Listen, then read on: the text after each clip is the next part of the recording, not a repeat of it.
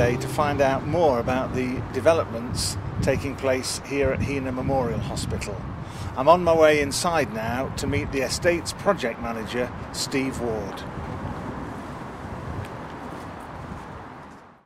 Hi, and David, just to explain the reason we carried out this survey at Heanor. We made a conscious decision to go around all the old boiler houses and all the old ductworks and reassess it again. We've got an extensive run of very old cast steel pipework which runs out through all under the ward areas in the hospital, and we've found at each sample point we've found some asbestos debris, very minute samples, so it's indicating it's present throughout the duct, and the duct is actually lined with asbestos boarding, what they used as a former to form the ducts, and then poured concrete around the sides.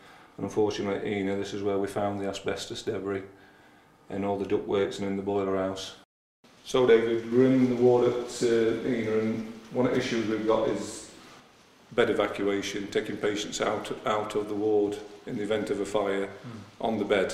And unfortunately the access and the pathways and door, we just don't make that possible, so we have to remove patients from the bed and take them out on ski sheets, which is not very practical or good really. And also it means staffing levels have had to increase quite a bit, so it's a big issue and it's something we can't resolve without major works. Right David, we're in the outpatient departments now, and the problem we've got here is the building, it's very old, it doesn't lend itself to a refurbishment to current guidelines for healthcare outpatients because of space, ceiling heights, the structure. It is really just not feasible to bring it up to standards in its current format. Hi David, one of the other problems we've got is a bit of settlement at Heanor, and as you can see here we've got quite a difference in floor levels.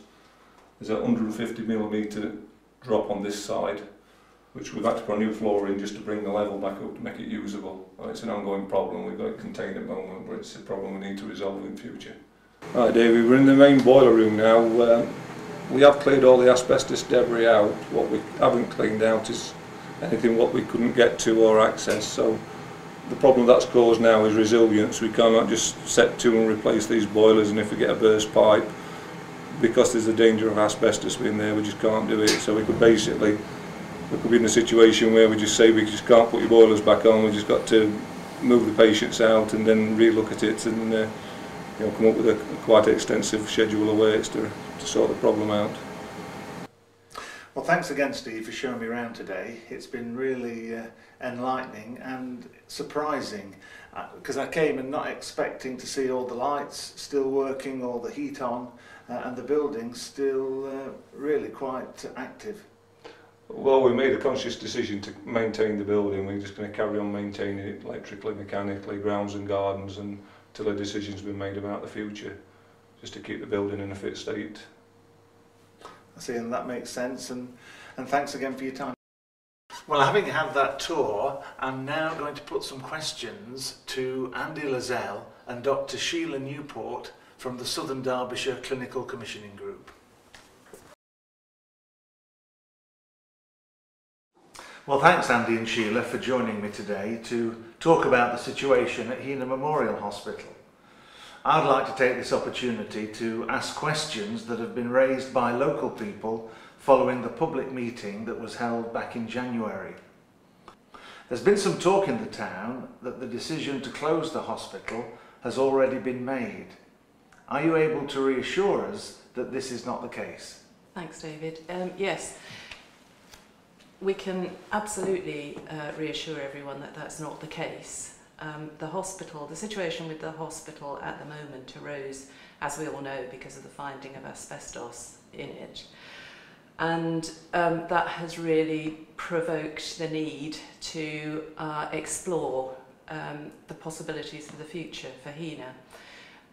What it gives us the opportunity to do is to try to look in more depth at plans for providing services that are fit for the future in Heanor. But up to now there have been absolutely no decisions made about what those might look like, and following our public meeting we'll be working with the local population to look at some of those options.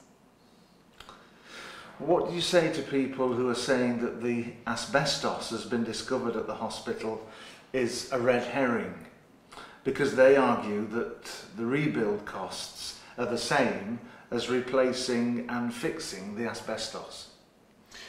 The asbestos isn't a red herring. I mean, there obviously is asbestos in the building, but that's not the only problem with Heanor Hospital. It is an old building, and there are increasing problems in terms of ensuring it complies with fire regulations, new electrical regulations and disability access as well.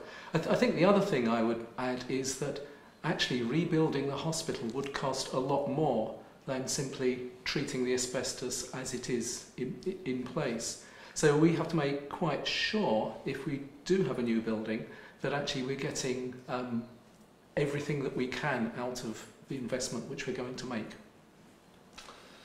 Is there any chance that the hospital could be reopened again whilst you consider the options? The problem is that although we found asbestos in the fabric of the building, there isn't asbestos in the air.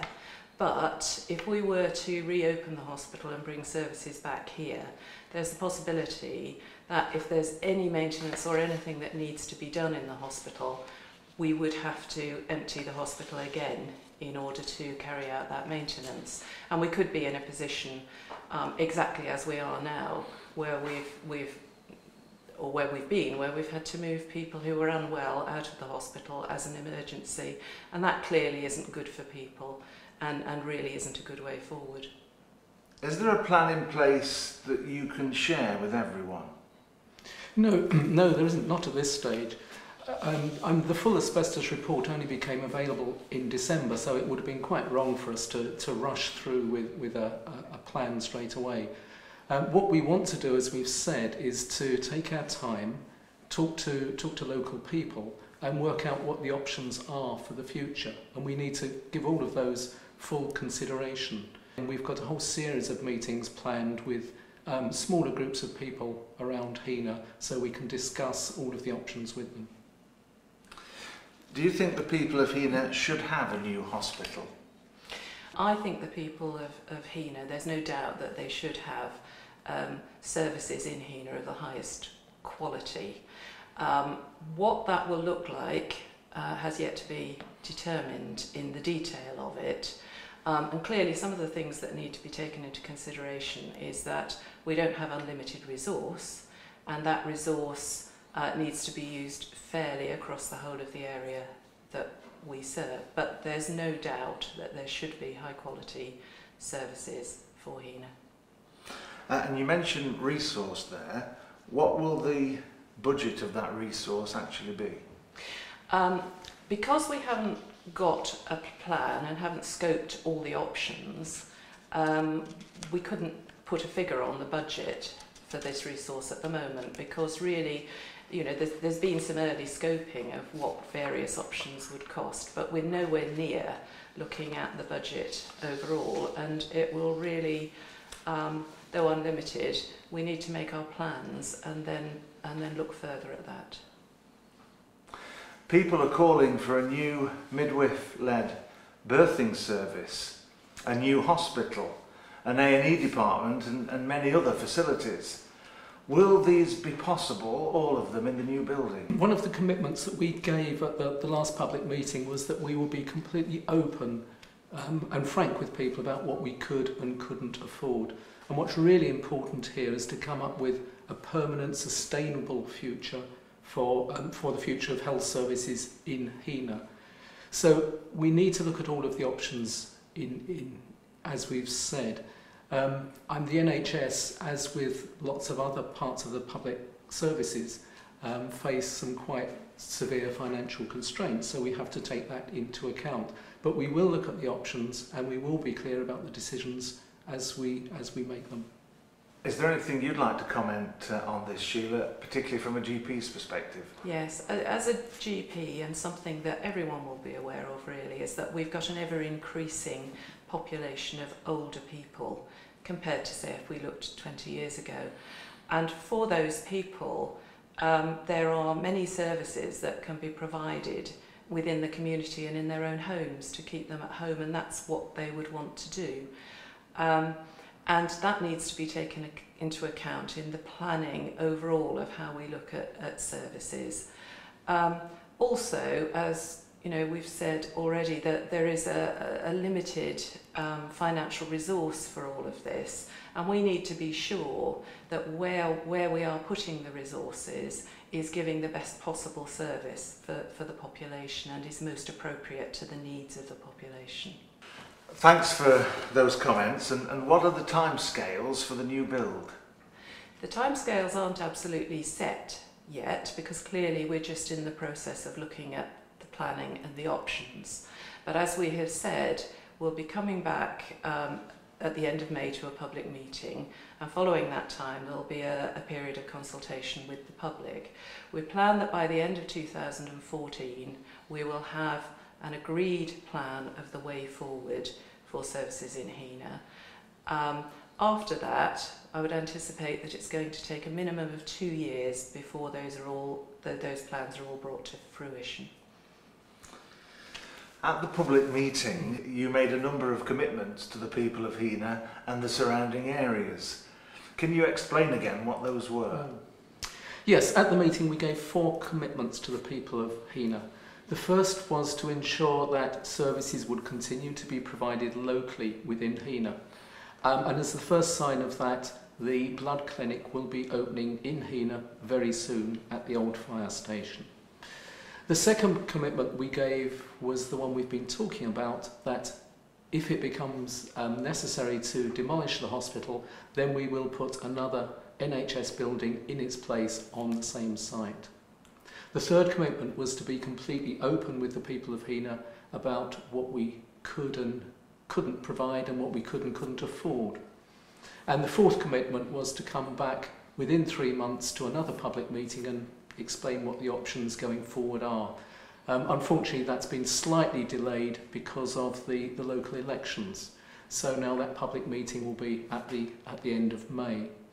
What we do recognise, though, is the enormous commitment of the people of Heanor to the hospital and to this particular site.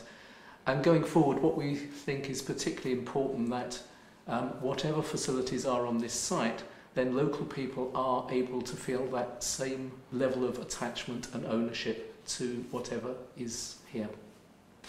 Well, thanks again for taking time out to come along and answer all these questions that have been put to you both today.